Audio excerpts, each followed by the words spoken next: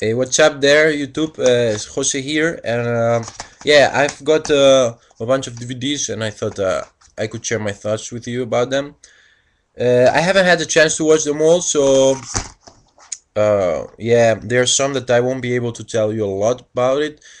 But yeah, there's some that I've already watched, and yeah, I'm happy with some and really disappointed with some others. So I'm gonna start with this one. It is the Prom Night unrated version. This is the remake.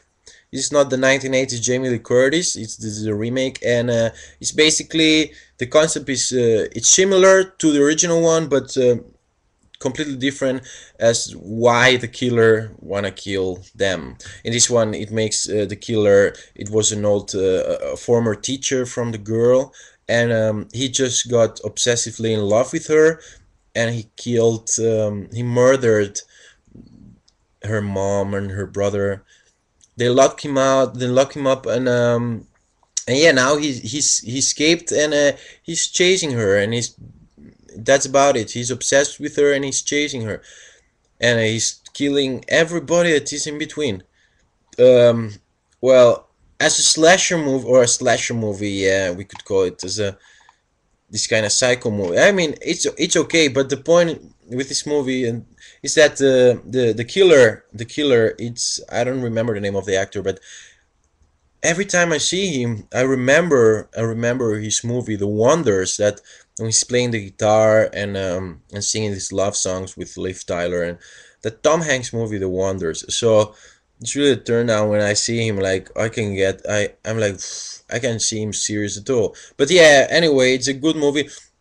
I just think if you really if I were you, I would buy the other one. I would check the original one out instead of this one. But if you're a collector, check this one as well. I mean, it's an okay movie to put one afternoon and to watch it. So Prom Nights, 2008. Okay, the next one. I haven't checked this one out yet, but I heard decent things about it. I heard it's a very good spooky house flick. Is a British movie. It's called The Legend of Hell House. I've watched trailers from this one, and yeah, it's about this haunted house, and I cannot tell you anything yet. So I will watch this one and I will review it next time. But yeah, I don't know if it's out of print or something. I know that it took me quite a while to get this one, but yeah, The Legend of Hell House. Okay, okay, there we go. More. We have a 19. It's kind of old, this one. I don't know which year it is. I think it's between 50 and 60s. Is House on Haunted Hill, starring Vincent Price. As you all know him, Prince of Darkness from that era. And if you like this more old B movies, this one House on Haunted Hill, it has not a lot to do with the remake of the 2000s. The remake is they trying to make, yeah, the ghosts on the remake are real, as in there was that old clinic there where they made these horrible operations, and then the ghosts are chasing the people in the house, and the concept of spending the night and getting the money is the same one as here. He is a millionaire that invites his guests and tells them that if they stay the night, if they spend the night there, they will get $10,000. In that time was a lot of money. That was a very big amount. So, but what happens is that in this one, he makes them believe they're a ghost, while on the meanwhile is himself the one doing all the tricks and, yes, driving them crazy. I mean, it's a great movie for its time. If you like these B horror movies from the 50s, excuse me, from the 50s and 60s, this one it's a very good movie, and Vincent Price is always very good in this kind of type of movies. So I like this one better than the remake, and yeah, that shit that they made, Return to the House on the Haunted Hill, I haven't even watched it because I think it's bullshit. But yeah, original one. Yeah, you can. I mean, original movies are always Are was good. I mean, if they remake them, it means that they were good, I think.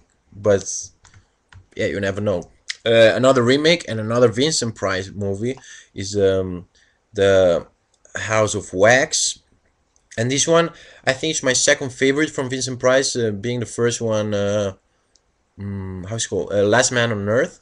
But this one, I like it, and I like it a lot better than the remake with Paris Hilton.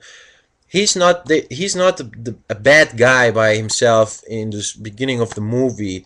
He just kind of has a business of this House of Wax, and he has a business partner, that decided, let's burn the House of Wax so we can get money from the insurance company. So what they do is, they have a very big fight, but the house burns in the end.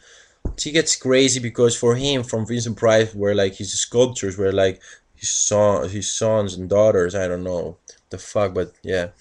So what he does, kill the business partner, and he doesn't have money then to sculpt again. So he just collects people and throws them in this huge bucket of wax. So that's how he gets his sculptures.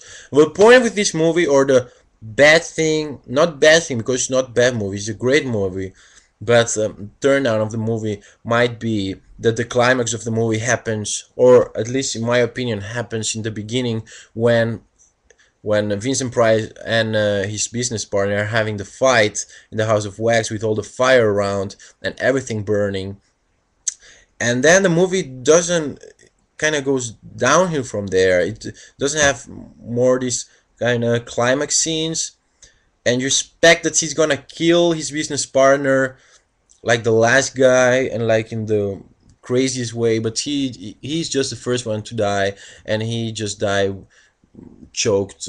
I don't remember really good, but it's that is the only complaint I have about this movie.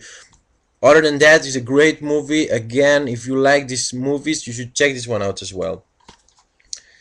Okay, and another one I got from my girlfriend yesterday, and I watched today, this morning, is The Scars of Dracula, starring Christopher Lee. This is the fifth one on the Dracula Hammer series.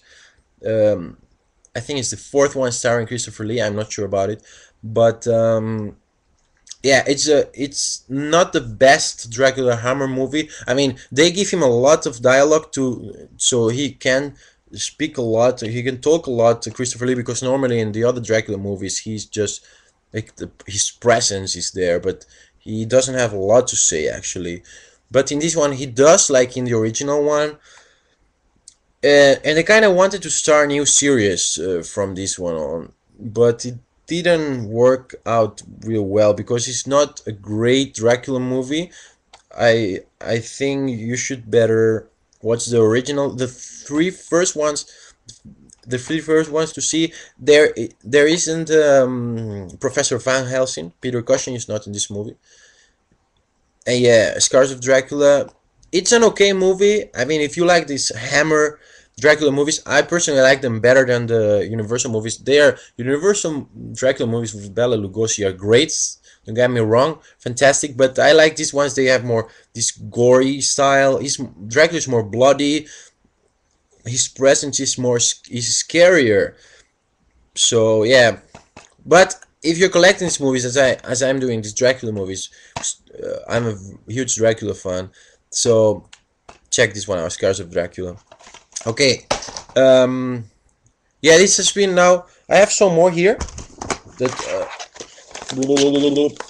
that I'm gonna show you, but because I ran out of time, I think I will have to do a double part. Kind of annoying always. So I don't know how to do more than 10 minutes. If anybody can tell me, actually, I kind of new here on the YouTube, so I don't really know. I don't know if you have to pay, if you have to go somewhere special. But yeah, but anyway, I got these movies. I got them. Some I had on my collection that I wanted to show you. Some I haven't watched yet. Some I got this week from my girlfriend.